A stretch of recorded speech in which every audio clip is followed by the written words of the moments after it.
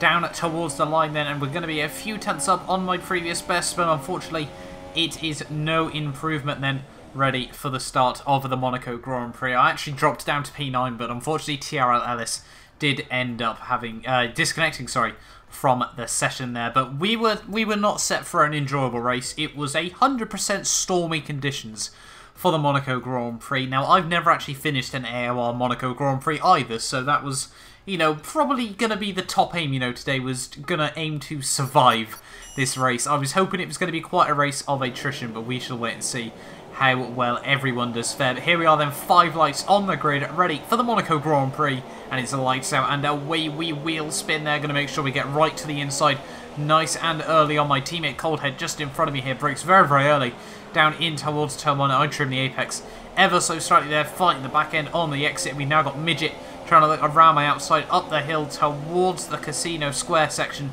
of this circuit. He's going to look down the inside, but I'm going to try and hold it right around the outside of there. Both Williams clatter the barriers as we go through that corner there, but Coldhead doesn't get a particularly good run out of it. I sort of box in Midget behind him. I'm going to dive it down the inside of my teammate Coldhead here. The Williams making even more contact there as we come down in towards the hairpin. We're still side by side. I nearly run it into the tyre barrier on the outside there. We're still side by side here. I'm going to keep the front end just about down the inside. He runs a little bit deep. I'm going to be able to go back down the inside again there and through towards the exit there. I nearly squeezed him out into the wall on the exit of that corner there, down in towards the tunnel, but somehow after nearly half a lap there, we've actually been able to come out on top of my teammate Coldhead. I don't really want to be doing that again, considering we are in the fight for the Constructors' Championship. Just ignore that cheeky 30-second time penalty as well there. But yeah, that was certainly, you know, not the perfect way to start the Monaco Grand Prix, but quite exciting, and we made up a position.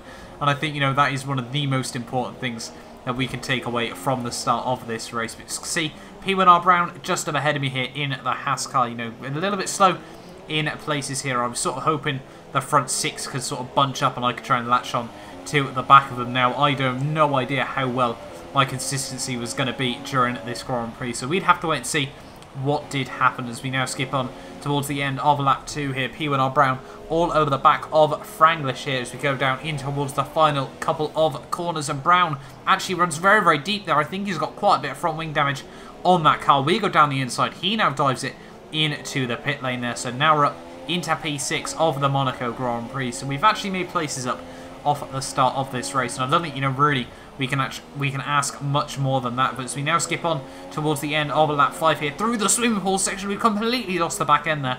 That has completely damaged the front wing, and I think, you know, we all know what that does mean in the Monaco Grand Prix. It's time for my first pit stop of the day. We opted actually to go one more lap before we did make our stop here, but yeah, certainly, as I said, I was hoping this was going to be a race of attrition, so I was going to pit as many times as I needed and just try and take home any points that I could potentially score here. So I'm going to dive it into the pits, go on to a fresh set of the tyres and also change the front wing.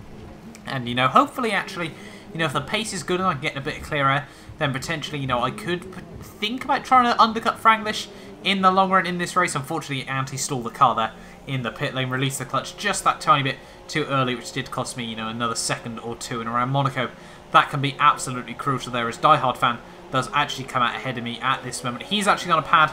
Don't really want to get caught up behind the pad users too much in this Grand Prix, and as we come out of the pit lane now, they're being very, very cautious on the exit of the pits. But fortunately for me, Die Hard, he didn't really make it too much of an issue for me. He binned it, actually coming out of the hairpin there, but I nearly binned it going through the next chicane. They dinked the wall on the exit. Die Hard has a look back up the inside, but thinks better of it, as he had a bit of front wing damage there. So it's been a you know, hectic first few laps of this Monaco Grand Prix, but I wanted to settle myself up down in a rhythm for the rest of this Grand Prix. And now as we skip on to lap 15, it got fairly lonely for myself. We had quite a few laps of sort of just driving around by myself. We actually came around now to lap Icebergs here, the Toro Rossos, far from having a good day in this Grand Prix. The ice, you know, was not really, you know, I was in the rain especially, I sort of find that it does really strain my eyes, which means that I do tend to struggle in the long run.